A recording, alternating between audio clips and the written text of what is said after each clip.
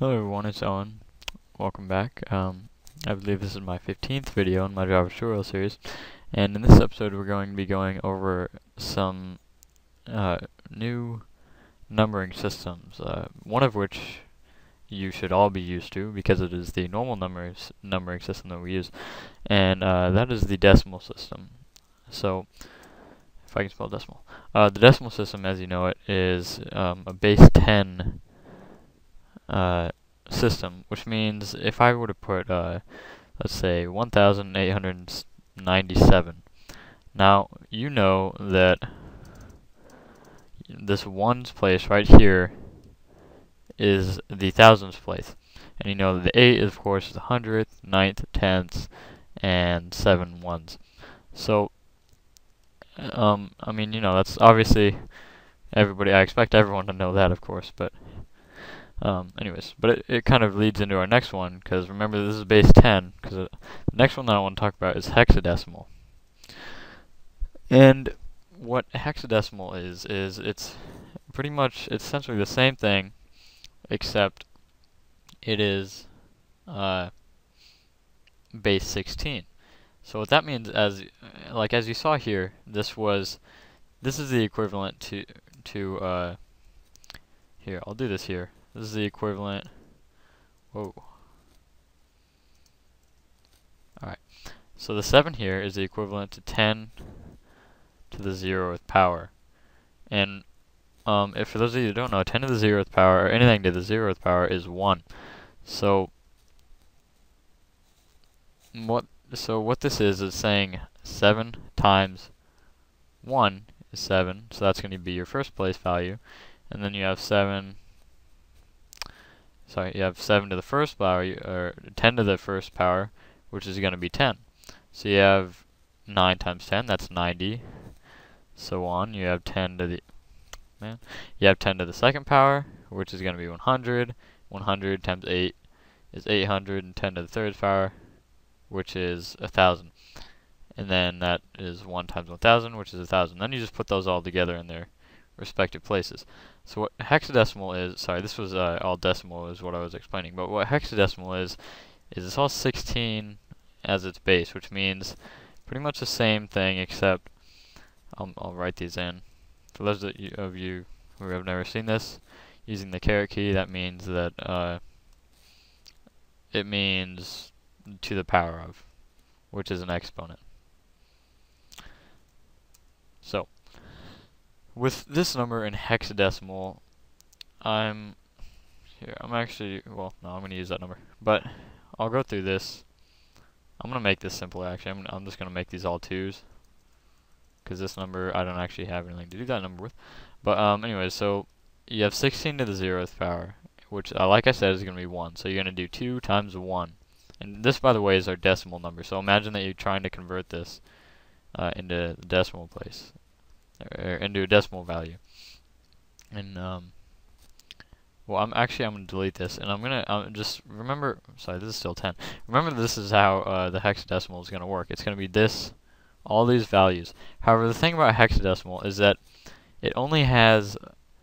It's not simply 0 through 9, which is what decimal is, because as you can see, decimal, it's not 1 through 10, it's 0 through 9, which would be, these are all the numbers that you can use, 0 through 9, all the numbers that you can use, and you can simply add them together, not add them, but, concatenate them, 75, that's a 7 and a 5, or if you want 10, you do 1 and a 0, it's not 10, it's 1, 0.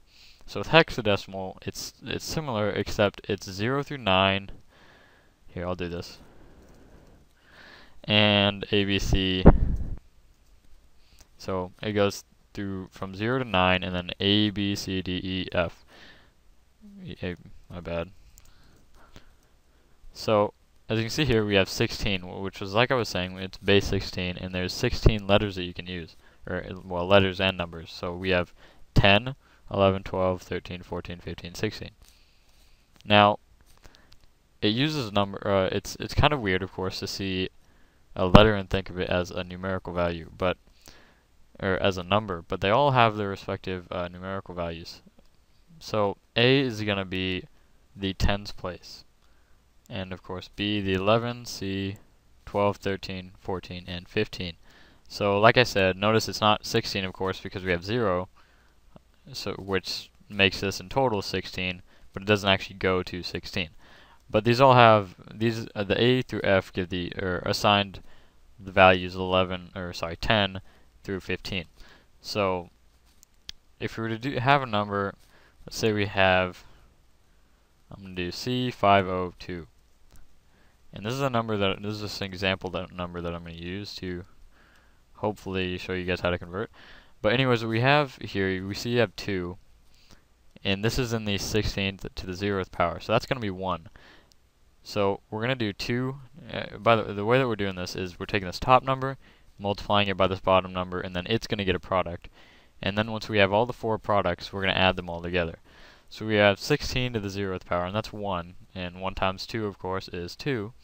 And then we have 16 to the 1's power, and that is 16, but this number down here is 0. So we have 2, 0, I mean, I guess we leave those the same now, but, and then we have 16 to the 2nd power, which is 256 times 5. Now you can see quickly that this, I mean, it could be hard to do off the top of your head, obviously. The numbers get very large very quickly. I mean, we're only into the 3rd place value, and it's already up to 256. We're going to multiply that by 5, and you're going to get 1,280. So then we're going to come to our last one, and 16 to the 3rd power is 4,096. So if we do 4,096 times C, which as you remember, 10, 11, 12 is our 12th value, so multiply that by 12, you get 49,152. So I'm going to start writing these in here before I forget them all. Might have already forgot the other one. 152, 16 to the 256. What did I say that was? Times 5. Alright, of course, 1280 plus 0. Sorry, and plus 2. So the way that we do this, very simple. I'll just put these in here to show you visual people out there. We're going to add all these together, and when you do, 4,91152, sorry I don't actually have this ready, but anyways, it's equal to 50,434, which is a pretty large number.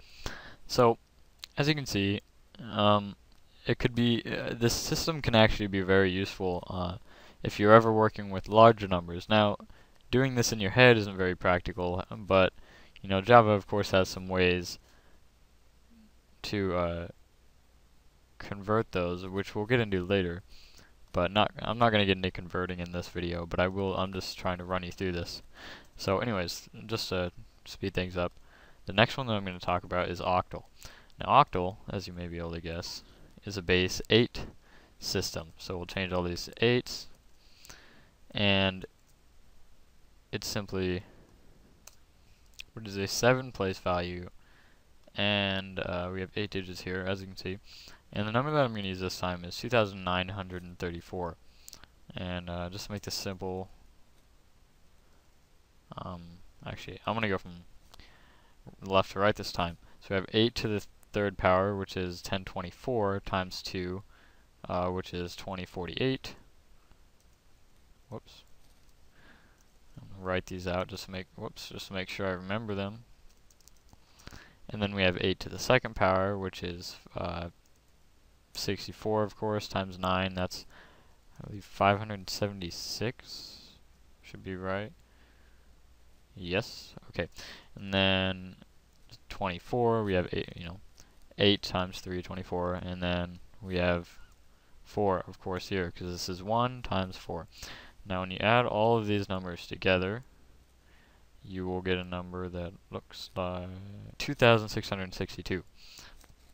I'm not going to write that out, but hopefully you guys understand that, because we'll get more into them later maybe, but I'm just trying to get you into a rough explanation. The important thing is that you remember that Octal is base 8, and Hexadecimal is base 16, and of course your normal decimal is base 10. You don't really need to I mean, I hope the regular decimal system is pounded into your head by now.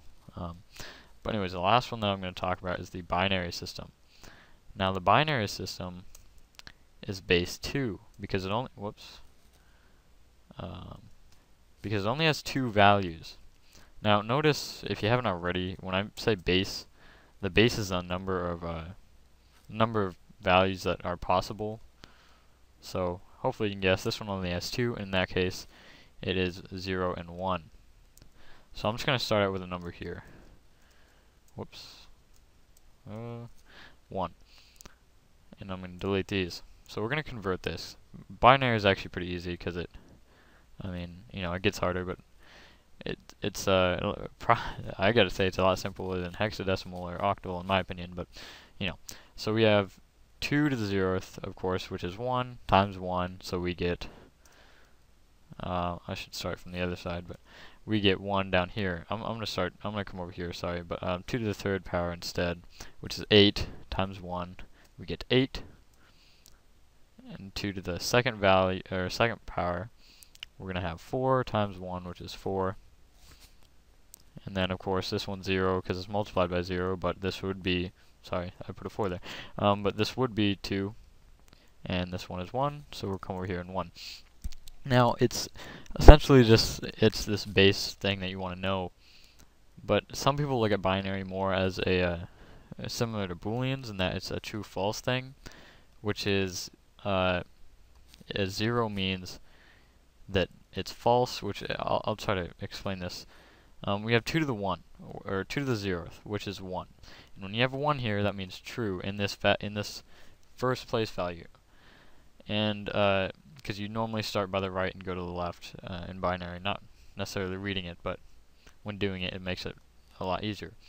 So this would be 1 times 1, or 1, and then you have true, which means, is there any value in 2 to the, should I add a 1 on, basically, and you're giving it 1, which means yes, pretty much.